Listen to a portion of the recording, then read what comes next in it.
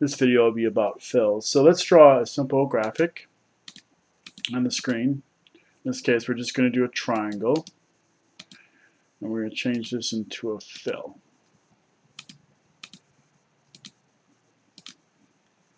Now you notice basically a bunch of closely spaced lines have been put in to the object, the interior of the object. And under fill, we have these different parameters.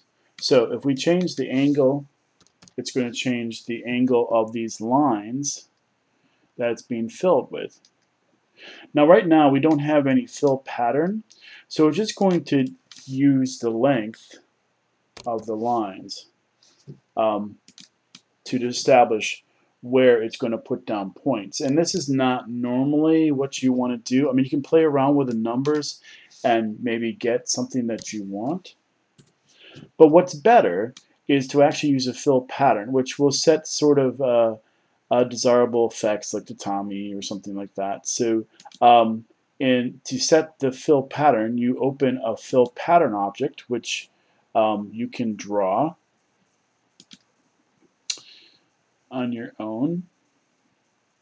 So I'm just going to go in here to the current release of EmbroideryWare, and I'm going to choose the default fill pattern. Now you notice that now the spacing in the default fill pattern I think is about 4 millimeters between each stitch. So no matter what angle we choose, this pattern will be maintained, where it's not necessarily the case when you didn't have a fill pattern.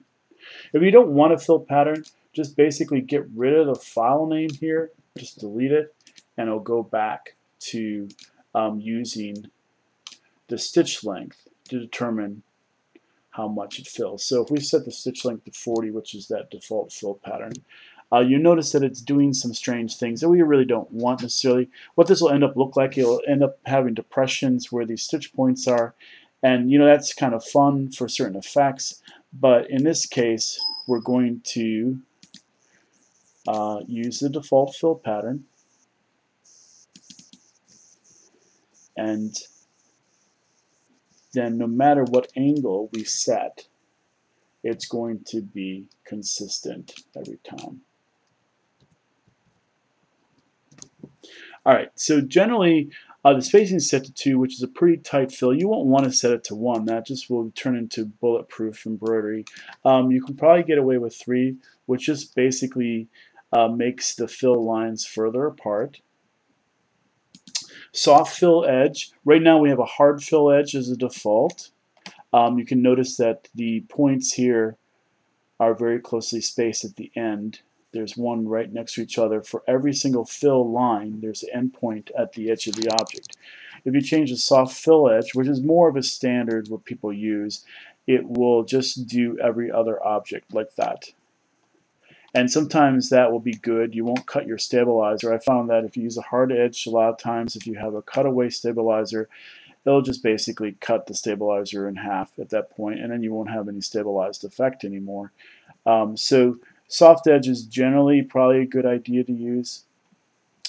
I'm going to set this back to hard edge just so that we can see what more of these functions do. So these aren't very important right now. The fill offset just offsets the pattern. Now this is important if you have a pattern that has like a circle or something in it where you want it to line up, let's say on some part of your graphic. You can offset in tenths of millimeters where the pattern will start. The pattern increment X will actually increment the pattern. It's kind of hard to explain. I think I would have to explain that better when we actually do a pattern. What it's doing is the pattern is a series of columns of dots, and so basically you're skipping some of the columns in this case and jumping. So you probably want to generally set that to 1 so that you use every one. So those are the basics of the fill. The fill order, we have another video to describe that, which explains it in pretty detail on how to use that.